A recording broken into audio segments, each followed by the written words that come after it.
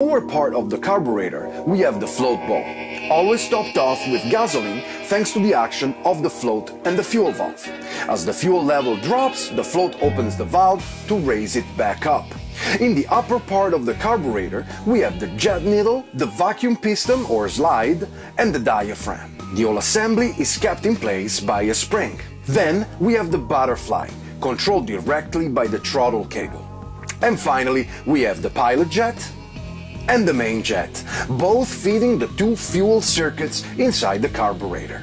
Last but not least, the fuel mixture adjustment screw. Now, how does it work? In idle condition, the fuel is sucked out of the fuel bowl through the pilot jet and is mixed in with the air before going into the cylinder. The whole process is powered by the low-pressure vacuum that the piston creates inside the cylinder. When we twist the throttle, we directly affect the butterfly valve that opens up.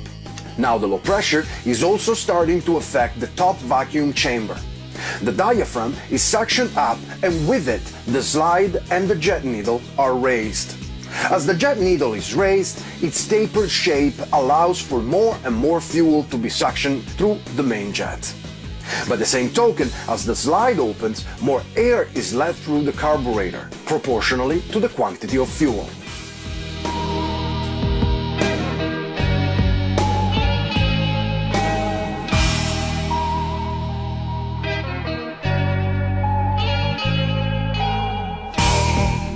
Since we're at it, let's see what happens when we pull the choke knob. It opens an additional stream of fuel straight into the cylinder, enriching the mix for an easy start with a cold engine. But let's get back to the idle circuit so we can take a closer look to the mixture screw and how it works. By turning the screw, we open and close the fuel passage, therefore adjusting the ratio of fuel to air in the idle circuit. When we twist the throttle, the main jet doesn't start to deliver fuel right away. For a small amount of time, the idle jet is still the only source of fuel to the engine, which is why setting the mixture too lean or too rich will directly affect the responsiveness of the engine.